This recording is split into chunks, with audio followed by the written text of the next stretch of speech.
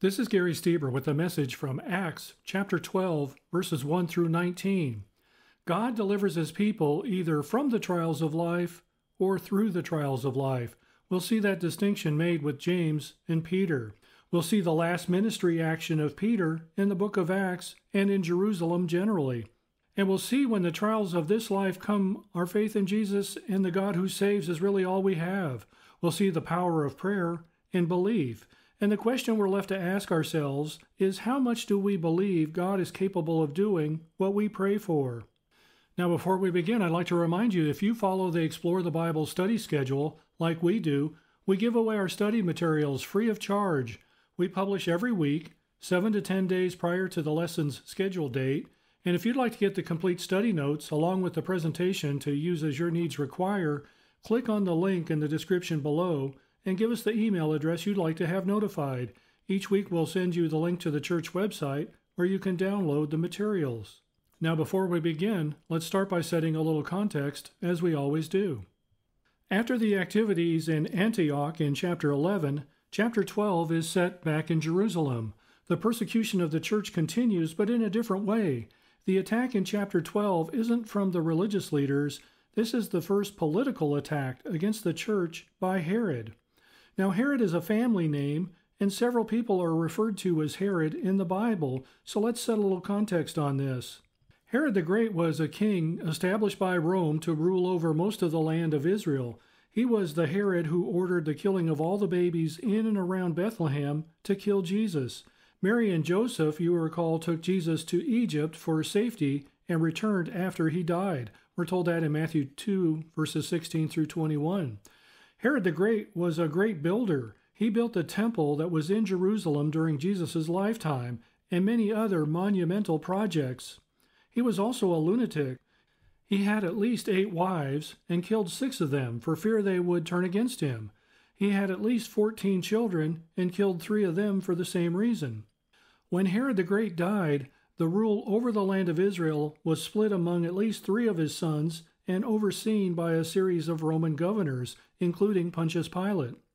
One of his sons, Herod Philip II, ruled the far northern part of Israel, north of the Sea of Galilee.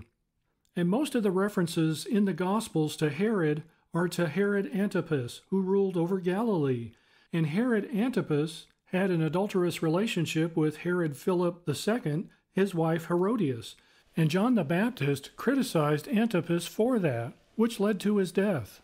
Recall Herodias' daughter, she was a daughter from Philip, danced at Antipas's birthday. He was pleased and promised to give her anything she asked for. Prompted by Herodias, she asked for John the Baptist's head on a platter. That's in Matthew chapter 14, verses 1 through 12. He was the Herod Jesus referred to as a fox in Luke chapter 13, verses 31 through 33. He was also the Herod who oversaw one of the trials of Jesus before his crucifixion. That's in Luke chapter 23, verses 6 through 12. Now Herod the Great had another son named Aristobulus, and he's one of the sons he had killed, but before he was dead, he had a son named Herod Agrippa I, who is the Herod in our passage today. Like his grandfather, Herod the Great, he reigned over most of the land of Israel. Agrippa had a daughter named Drusilla who would marry Felix, the Roman governor of Caesarea, who heard Paul's case in trial but left him in prison for 2 years. That's in Acts chapter 23 and 24. Agrippa also had a son named Herod Agrippa II, and Agrippa II hears Paul's trial in Acts chapter 25 and 26, and he concluded that Paul has done nothing to deserve death and could have been released had he not appealed to Caesar. Now, as we said, our passage today focuses on Herod Agrippa I, and we'll see he killed James, the brother of John, and attempts to do the same to Peter. So this Herod Agrippa I is the grandson of Herod the Great. He was born in 10 or 11 BC. He was king of Judea from the years 37 to 44 AD. And Acts chapter 12 happens in the year 43 or 44. So we're now 8 to 10 years after the stoning of Stephen and the conversion of Saul. The book of Acts covers roughly 30 years, from the years 30 to 60, and we're now in year 13 or 14. We're approximately 45% of the way through the timeline of the book of Acts. Stephen Gurr says, Historians paint Herod Agrippa I as an insecure, crowd-pleasing political figure. He was devoted to the Jewish lifestyle to appease the Jews for political purposes. He moved the capital back to Jerusalem. The Romans had moved it from Jerusalem to Caesarea sometime earlier, and politically this was a good move because the Jews loved that. But we know that being a people pleaser is often a sign of insecurity. And the Christians become easy targets for Agrippa to win political favor with the Jewish leaders. The Jewish leaders didn't like the Christians, and now probably even more so that they're accepting Gentiles into the faith. So we've seen the church first endured persecution from the religious leaders, and Saul in particular, in chapters 5 through 9. After Saul's conversion, the church had peace and was strengthened.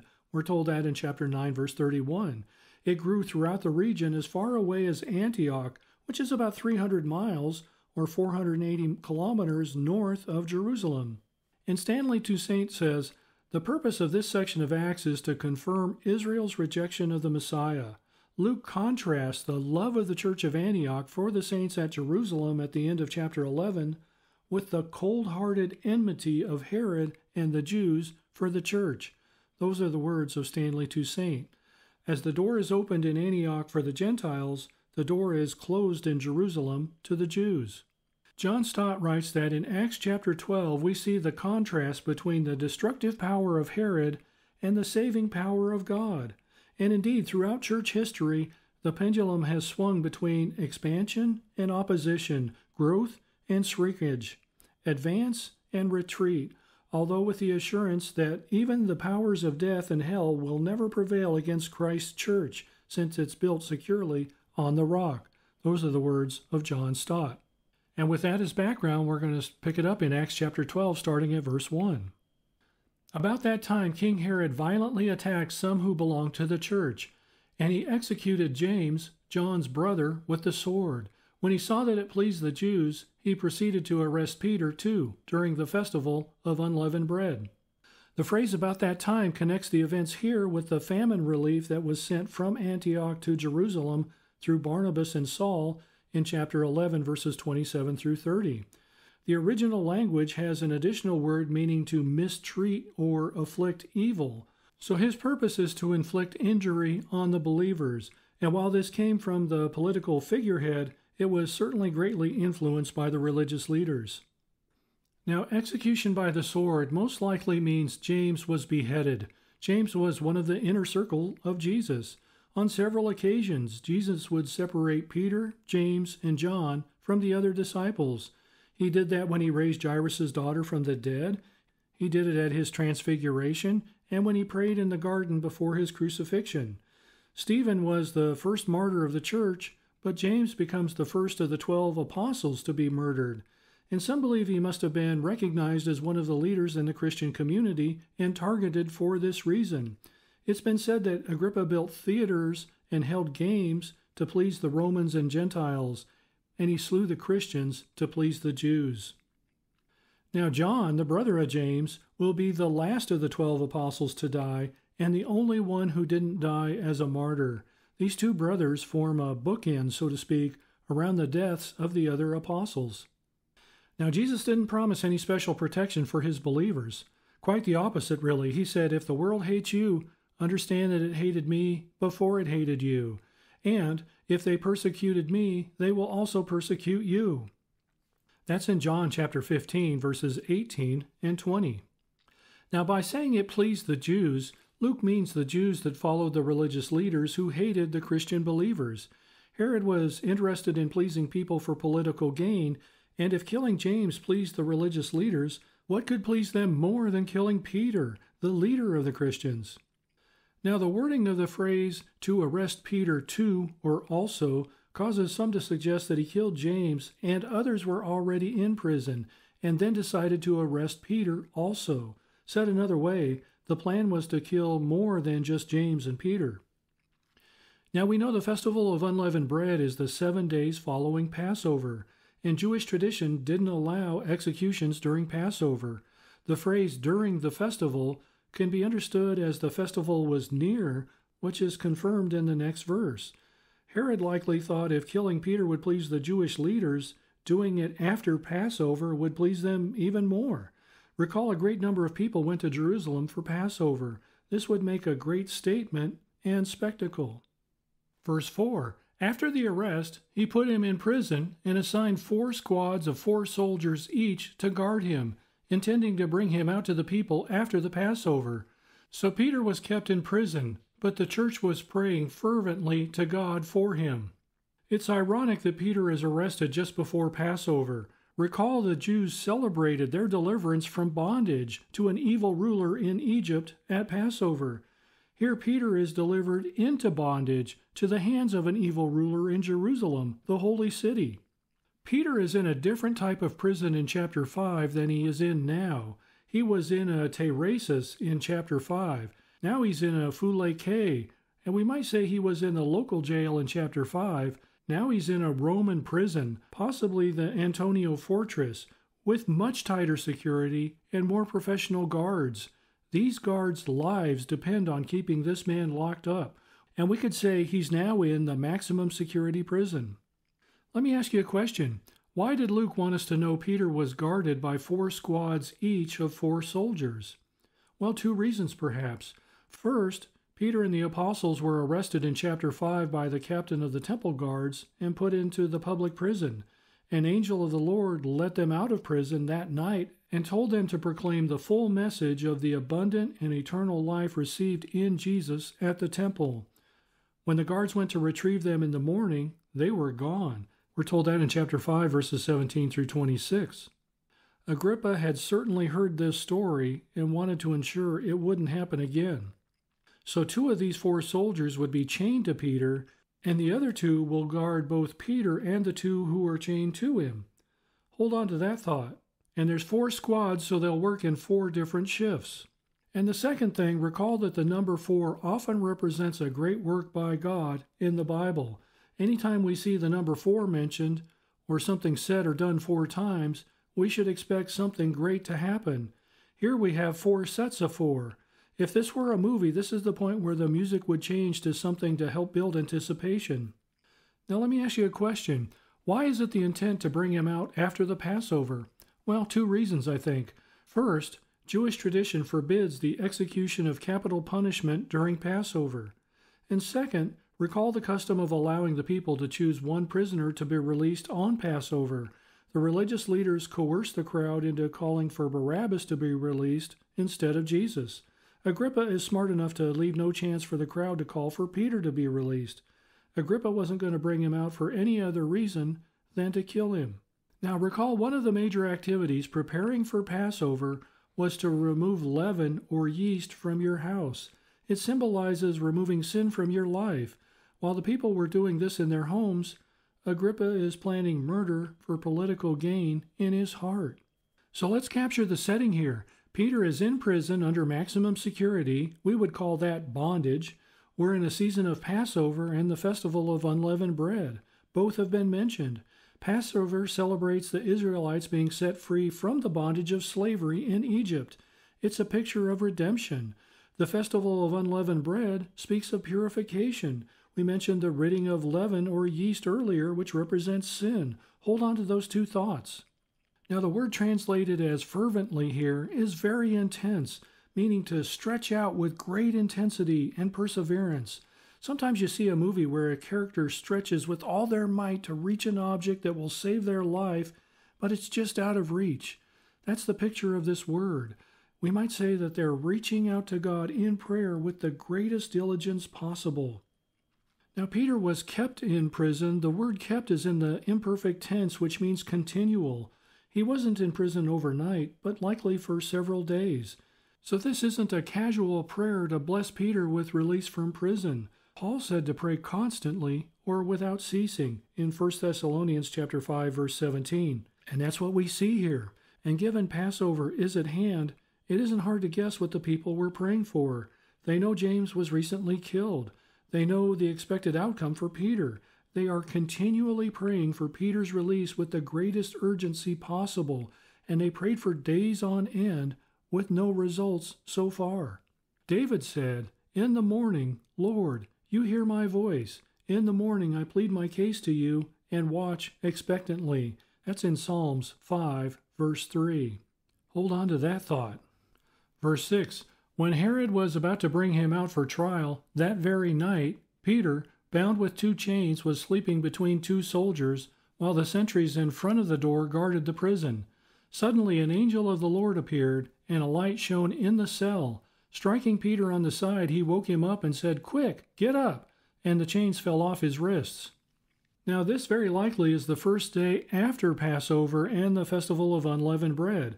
In the original language, there's an emphasis on the phrase "that very night" to draw our attention. He was about to bring him out for trial, but as we saw in the case of Jesus, sometimes these trials were in name only. They would often find a person guilty of what they already believed they were guilty of. Peter is to be killed in the morning. Now the question is, who knew that Peter was to be killed in the morning? Certainly Agrippa did. The guards probably knew. And if the guards knew, most probably Peter knew as well.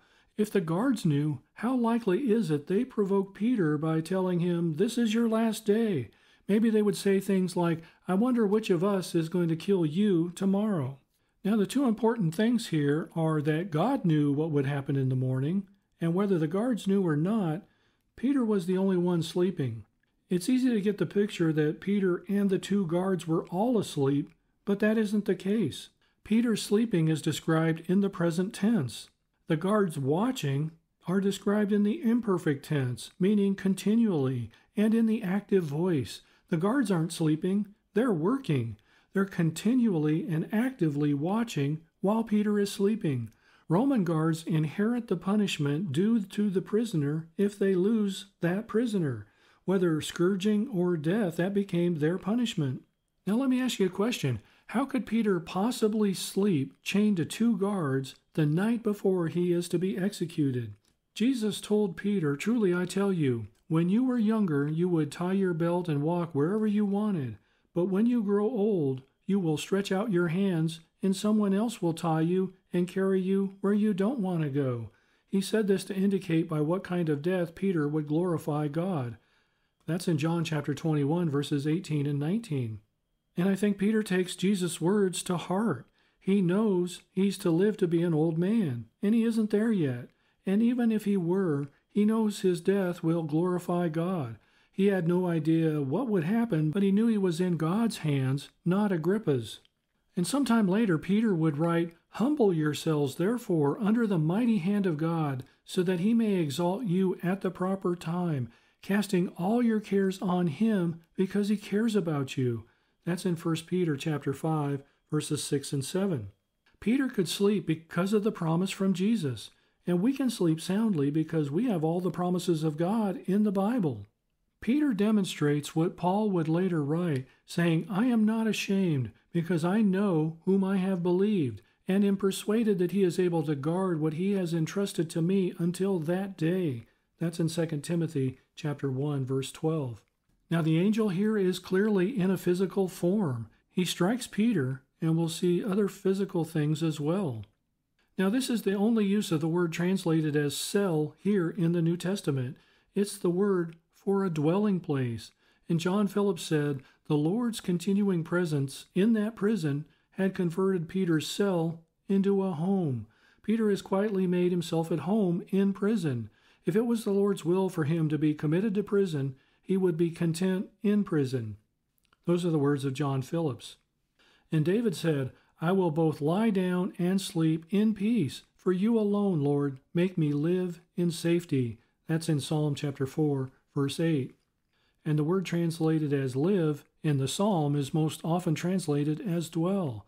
This is the picture of Peter dwelling safely in prison under the protection of the Lord so that he can lie down and sleep, even chained to 2 guards. Notice neither the appearance of the angel nor the light woke Peter up. We're not told the angel caused the guards to fall into a deep sleep or a trance, but he obviously did something to them. The chains falling off don't wake them either. And the word translated as striking here is patasso, and it's used in a range of intensities from striking Peter here to waking up to Jesus striking down the nations that rebel against him at his second return in Revelation chapter 19, verse 15. We see that Peter wasn't just asleep. He was in a deep sleep chained to the guards.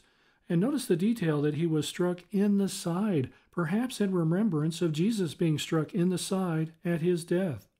To get up or arise is one of the most common commands in the Bible. And there are 3 expressions of urgency in this verse. The angel suddenly appeared. The word translated as get up is in the sense of do it now. And it has the additional word quick added to it. That's the word tachos. We get our word tachometer from it. And notice angels in the Bible always act with a sense of urgency. The word fell in the phrase the chains fell is in the active voice, which means the chains made themselves fall. Now we know that chains can't cause any action by themselves. God or the angel made the chains fall away without waking the guards. And so we see here Agrippa could guard Peter, but he couldn't guard against God. Chris Tomlin's version of Amazing Grace includes the words, "My chains are gone, I've been set free. My God, my Savior, has ransomed me, and like a flood his mercy reigns, unending love, amazing grace." That's a picture of what we see here. Verse 8, "Get dressed," the angel told him, "and put on your sandals." And he did. "Wrap your cloak around you," he told him, "and follow me." So he went out and followed, and he did not know what the angel did was really happening, but he thought he was seeing a vision. After they passed the first and second guards, they came to the iron gate that leads into the city, which opened to them by itself. They went outside and passed one street, and suddenly the angel left him. The angel tells Peter to get dressed. God wants us to do the things we can and let him take care of the things we can't do. The language expresses a do-it-now sense of urgency, and Peter obeys right away, all the way. And when the angel said, "Follow me," Peter had to recall Jesus saying those very words to him in Matthew chapter 4, verses 18 and 19. And we already mentioned this is the second time Peter has been freed from prison by an angel, the other in Acts chapter 5, verses 17 through 20. This time the events seem to Peter as if walking in a dream. And there will be another setting free of prison involving Paul and Silas in Acts chapter 16, verses 23 through 34. Now the first set of guards were outside his cell. The second set of guards are not part of the 4. They are stationed at the prison gate. And again, nothing is said of what was done to the guards to make it possible to walk right past them. After Passover was completed, Peter was able to pass by the guards. And the prison having an iron gate, again, describes this as a maximum security prison. Now we saw the language suggest the chains fell off on their own, and we're told here the gate opened by itself. The word translated by itself is the word automatos. We get our word automatic from it. This has got to be the first automatic gate in history, right? Well, God obviously opened the gate. The Romans were really advanced, but they hadn't yet created automatic gates. You know what I mean? And this is a great demonstration of what Paul would later write. In all these things we are more than conquerors through him who loved us. That's in Romans chapter 8, verse 37. And the angel walks with Peter one block and then leaves. Again, illustrating God wants us to do what we can and let him take care of the things we can't. Brian Bell has a nice summary on this. The angel fetched Peter out of prison, but it was prayer that fetched the angel. I like that. Now let me ask you a question. Is Peter any more alone now than before the angel left? God still has a purpose for Peter. God's presence is with him every bit as much now as when he was in prison and when the angel was with him. We can sort of get the idea that Peter is left alone. He's not alone. God is with him, and the Holy Spirit is in him. Verse 11, when Peter came to himself, he said, "Now I know for certain that the Lord has sent his angel and rescued me from Herod's grasp and from all the Jewish people expected." As soon as he realized this, he went to the house of Mary, the mother of John, who was called Mark, where many had assembled and were praying. We might say Peter came to his senses once the angel departed. Perhaps the angel kept Peter in a dreamlike state to keep him moving quickly and from making any noise. Whatever the condition was, he was now fully alert. Now, several different words can be translated as know in Greek. The one used here means to know by perception. When you add the extra adverb translated as for certain here, we could say Peter knows in his heart that the Lord truly sent his angel. So Peter recognized the angel was sent to save him not just from Herod Agrippa, but from the Jewish religious leaders. And so the Israelites were rescued from bondage at the original Passover, and Peter is rescued from bondage here. Peter has a moment to think and see that he was delivered from bondage. Up to this point, he's moved on command from the angel. Now he moves based on his thoughts. And Peter was very close to John Mark, referring to him as my son in 1 Peter chapter 5, verse 13. Now the name Mary means beloved. John means Yah is gracious, Yah being short for Yahweh. And the name Mark can mean hammer or defense. And perhaps in these names, we see God's message to Peter when he was in prison. Beloved, the Lord is gracious and will be your defense. Now, speaking of the people who had assembled and were praying, the word translated as assembled is in the perfect tense and the passive voice. The passive voice means the assembling is done to them, and we've seen this before. They didn't assemble themselves. They were assembled by something outside of them, namely the Holy Spirit. The perfect tense means something that is done once and for all time. It's a picture of God bringing people together for all eternity. It implies continual growth. This really describes God building his church more than people assembling for a prayer meeting. Verse 13, he knocked at the door of the outer gate, and a servant named Rhoda came to answer. She recognized Peter's voice, and because of her joy, she did not open the gate, but ran in and announced that Peter was standing at the outer gate. Now this gate is likely one to enter the courtyard to get to the house. The name Rhoda means rose. And the word translated as answer here means to obey. Rhoda was perhaps obedient to her task as a servant in checking the gate. Maybe she was obedient to the Holy Spirit by checking the gate. Now let me ask you a question. Why didn't the angel open this gate? Well, God leaves for us to do the things we can't do ourselves. We see it again here. And Peter must not have identified himself because she recognizes his voice. And we were told twice the believers were praying in verse 5 and 12. And we're not told what they were praying for specifically, but given that James was recently killed, they were no doubt praying for God to save Peter. Here we see the fulfillment of prayer through the work of an angel. Verse 15, you're out of your mind, they told her. But she kept insisting that it was true, and they said, it's his angel. Peter, however, kept on knocking, and when they opened the door and saw him, they were amazed. Now, many in that day and our day believe in the concept of a personal guardian angel assigned to each believer. And this may come from a verse that says, for he will give his angels orders concerning you to protect you in all your ways. That's in Psalms 91, verse 11.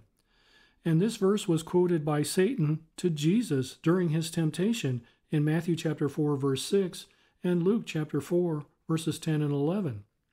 And Jesus also said, see to it that you don't despise one of these little ones, because I tell you that in heaven their angels continually view the face of my Father in heaven. That's in Matthew chapter 18, verse 10. The phrase their angels seemed to suggest something similar. And recall Elijah had an army of angels protecting him in 2 Kings chapter 6. Now they prayed for Peter's release, but assumed the voice that sounded like Peter was far more likely to be his guardian angel who sounded like him than it was to be him. This demonstrates a lack of faith that God would do what they prayed for. Let me ask you a question. Why would an angel knock? I don't think an angel ever knocks. They don't have to wait for you to open the gate. We've already seen that. The answer to their prayer was standing outside, but they didn't have enough faith to let him in. They believed in what they were doing, but their expectations were not high. And I wonder how many times I've been guilty of that same thing. Now, for the record, I absolutely believe angels work in people's lives all the time, including my own. The writer of Hebrews describes angels as ministering spirits sent out to serve those who are going to inherit salvation. That's in Hebrews chapter 1, verse 14. And we see it was harder for Peter to get into a prayer service where they were praying for him than out of a Roman maximum security prison. Who says God doesn't have a sense of humor? And as funny as that is, there is a serious message behind it. God does incredible things. He frees people from all kinds of bondage every day. The bondage of sin, substance addiction, physical limitations, all kinds of things. Let me ask you a question. As a believer in Jesus, saved from all kinds of bondage, do you find it sometimes difficult to regularly enter fellowship with Him in prayer? That's a sobering question. And the word translated as amazed here literally means to be beside oneself. William Mounce says it combines the idea of confusing and astounding with being out of one's senses. Peter standing there makes no sense to them. They couldn't process what their eyes were telling them. The thing they prayed for was fulfilled. They didn't believe it when Rhoda told them Peter was outside, and they couldn't believe it when they saw it. They should have been overjoyed and broke into praise and worship for the fulfilled prayer, but they didn't. Verse 17, motioning to them with his hand to be silent, he described to them how the Lord had brought him out of the prison. Tell these things to James and the brothers, he said, and he left and went to another place. This James is the half-brother of Jesus, the author of the book of James. By this time, James had become the leader of the church in Jerusalem. Now, the Bible tells us very little about Peter from this point forward. He's at the Jerusalem conference in Acts chapter 15 in the year 49 or 50, some 5 or 6 years later. He suggests he wrote the book of 1 Peter from, quote, Babylon in 1 Peter chapter 5, verse 13. Many believe that could be a code word for Rome, but we can't be certain. My study Bible tells me 1 Peter was written in the early 60s. That's roughly 20 years in the future at the close of this passage. 2 Peter was likely written between the years 65 to 68. There's no mention of where Peter was when the book 2 Peter was written. And Peter was martyred in the year 67 or 68, roughly 24 years from this point. Verse 18, at daylight there was a great commotion among the soldiers as to what had become of Peter. After Herod had searched and did not find him, he interrogated the guards and ordered their execution. Then Herod went down from Judea to Caesarea and stayed there. In the original language, there is an emphasis on this great commotion among the guards, because this is a matter of life and death. Herod Agrippa's problem is that he searched for Peter when he should have searched for God. And the guards inherit the punishment of the one they lost track of, as we said before. Peter was to be killed, so they are killed. And Herod, going to Caesarea, establishes the setting for the last few verses of this chapter. Okay, well, let's just summarize the rest of the story. Herod Agrippa had a dispute with the people of Tyre and Sidon who lived further north. We're told that in verse 20. They wanted peace with Agrippa because they depended on food grown in Israel and they didn't want their food supply cut off. They created an event to make amends where Herod Agrippa is to speak at the theater in Caesarea, which you can visit today. My wife Melba and I have been there. Now the historian Josephus writes about this event, describing Agrippa as wearing a garment with actual silver foil woven into the cloth. His clothes gleamed in the sunshine, unlike anything ever seen before. He spoke to them, and the crowd shouted, "It's the voice of a god, and not a man." We're told that in verse 22. Agrippa was a people pleaser for political gain, and the people of Tyre and Sidon were trying to please Agrippa for the same reason. So as the crowd is crying out that this is the voice of a god and not a man, we're then told at once an angel of the Lord struck him because he did not give the glory to God, and he was eaten by worms and died. That's in verse 23. And the language of the angel striking him matches the language of the angel striking Peter to wake him. The angel of the Lord rescued Peter from certain death by striking him, and another angel of the Lord strikes Herod, resulting in a gruesome death. One man was living for God's glory, and the other for his own glory. And the picture is we should live enabled by His Spirit for God's glory. Self-glorification resulted in an inglorious death.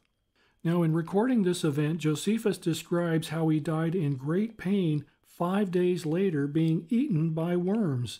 He apparently had some sort of parasitic worm infestation that literally ate him from the inside out. And the final word on all of this is that the word of God spread and multiplied. We're told that in verse 24. And we see in that God's will always be done. Okay, well, let's go ahead and summarize here. First, does it take an extreme situation in your life to make you pray? Do you metaphorically have to be in prison to encourage you to pray? Do you feel like you're in prison now? Have you gotten so comfortable there that you've fallen into a deep sleep? God wants you to wake up and get up. He wants to take your chains away. I pray that you will pray with fervent prayer that stretches you beyond your comfort. I heard someone say the best way to learn to pray is to pray. The best way to get more comfortable with prayer is to pray. The best way to get more effective at prayer is to pray. Agrippa persecuted Christians to be popular, and the same is true today as then to some degree. It's what we have to live with as Christians. Jesus said to expect it. We live in a world seemingly growing colder to the things of God every day, and in that ebb and flow back and forth, it may feel a little like things are falling back spiritually in our world. God said through Solomon, "If my people who bear my name humble themselves, pray and seek my face and turn from their evil ways, then I will hear from heaven, forgive their sin, and heal their land." That's in 2 Chronicles chapter 7, verse 14. Prayer is the power of the church and for us. It's been said we don't pray as we should, not because we're too busy, but because we're too confident in our own abilities. God isn't limited by our prayers. He works through our prayers to teach us to depend totally on Him. Second, do you believe God can do what you pray for? Recall David said, we mentioned it earlier in Psalm 5, verse 3, "In the morning, Lord, you hear my voice. In the morning I plead my case to you and watch expectantly." Well, we should confidently expect God will respond to things we pray for. He may not grant the things we pray for, but He will respond to our prayers, especially when we pray for things in His will. We saw Peter pray before raising Tabitha, or Dorcas, from the dead, and we may note that Peter was powerful because Peter was prayerful. So too is the church. We see it here. We often hear someone say when faced with something enormous, "Well, all I can do is pray about it." Prayer is what we should do. Prayer is everything. Recall that the festival of unleavened bread was near, and the ritual of removing leaven from your house. It symbolized the removal of sin from a person's life. And in our story today, the sin of unbelief needs to be removed. And maybe it does from your life, as it often does from my life. Third, we see Peter is delivered, but James was murdered. And that raises the question of why aren't things fair?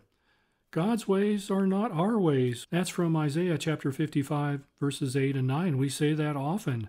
God is for you and not against you. That's in Romans chapter 8, verse 31. So why didn't God save James? Well, the only difference between James and Peter is time and timing. God viewed the work of James as complete, but not Peter yet. There will be a time when Peter won't get a jailbreak and he will die. Our days are numbered and God is in control. We're told that in Job chapter 14, verse 5.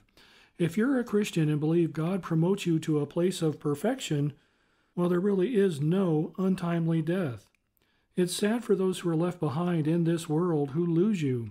And in James' case, it's sad to think that an evil person brought his life to an end. But God's will is ultimately done in all things. Prayer doesn't change God's mind, but aligns our hearts and minds with God. God's will was to bring James home to heaven because he had accomplished what God wanted him to.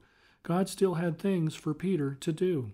And we've said before, some people will glorify God by being saved from suffering and some by being saved through suffering. James was saved through suffering. Peter was saved from suffering for the time being. James was delivered into the presence of God. Peter would eventually be as well, but he had many other trials to go through. Recall Daniel's 3 friends, Shadrach, Meshach, and Abednego. They were threatened with being thrown into the fire if they refused to bow to the golden statue in Babylon. They told the king, "If the God we serve exists, then he can rescue us from the furnace of blazing fire, and he can rescue us from the power of you, the king. But even if he does not rescue us, we want you as king to know that we will not serve your gods or worship the golden statue you set up." That's in Daniel chapter 3, verses 17 and 18. They knew God could rescue them. Whether he did or not, they would still worship the Lord. And finally, the writer of Hebrews said it's appointed for people to die once and then face judgment before God. That's in Hebrews chapter 9, verse 27. And knowing that, how well would you sleep tonight if you knew you were going to die tomorrow? Do you have the kind of peace with the state of your heart and soul that would allow you to sleep comfortably? Do you know that you belong to God for all eternity? You see, instead of sitting in prison, we can walk in His light. And if you don't know that for certain, you can. If you'd like to know more about putting your faith in Jesus for the forgiveness of sin, you can reach out to us at the link below. We'd be happy to talk with you about that. And that's a lesson that I have for us from Acts chapter 12, verses 1 through 19. And I look forward to our next time together, should the Lord allow.